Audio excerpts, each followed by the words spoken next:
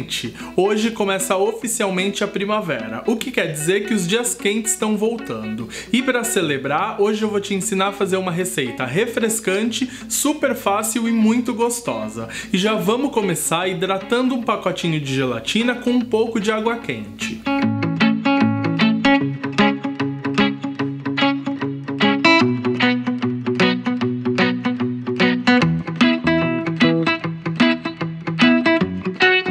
Reserva, e no liquidificador a gente coloca leite condensado, creme de leite, limão espremido e a gelatina hidratada. Agora bate tudo por 3 a 5 minutos ou até que o creme fique homogêneo e aerado. Você tem que bater até o creme emulsionar, ficar mais leve e ganhar um pouco de consistência. Quando chegar nesse ponto, é só parar de bater e transferir para uma forma.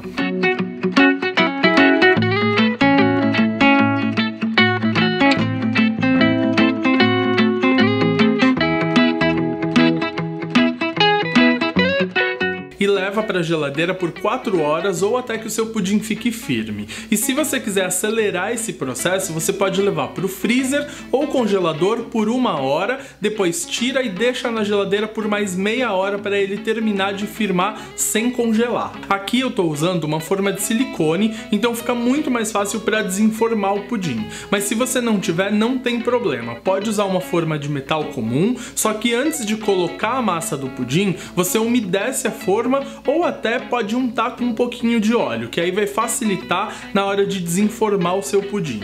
Enquanto a gente espera, não esquece de deixar seu like aqui embaixo, se inscreve no canal se você ainda não for inscrito e ativa o sininho com as notificações, que é para você ser avisado sempre que tiver vídeo novo, receita nova por aqui. Depois desse tempo, a gente vai desenformar o pudim, passando uma faca nas laterais e no centro.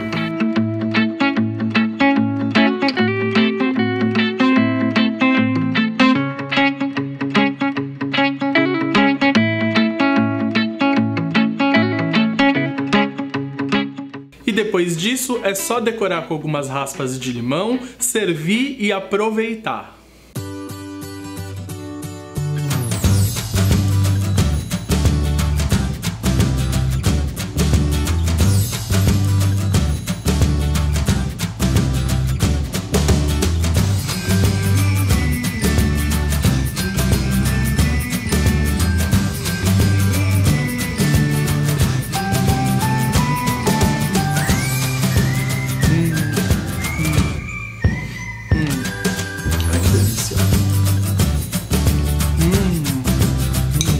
Eu amo esse tipo de doce mais azedinho, e nesses dias quentes é mais gostoso ainda porque fica super refrescante. O único problema é que ele não enjoa, então quando você percebe já comeu metade da forma. Uma dica, vocês viram aqui que eu decorei o meu pudim com algumas raspas de limão, e para que elas não fiquem amargas é importante na hora de ralar não chegar naquela parte branca da fruta. Eu espero que vocês tenham gostado dessa receita. Se gostou, não esquece, deixa seu like aqui embaixo, deixa seu comentário me dizendo o que você achou e compartilha esse vídeo com seus amigos, que isso me ajuda muito com o crescimento e divulgação aqui do canal. E se fizer essa receita, já sabe, tira uma foto, posta lá no Instagram e me marca, que eu adoro ver quando vocês fazem as receitas daqui.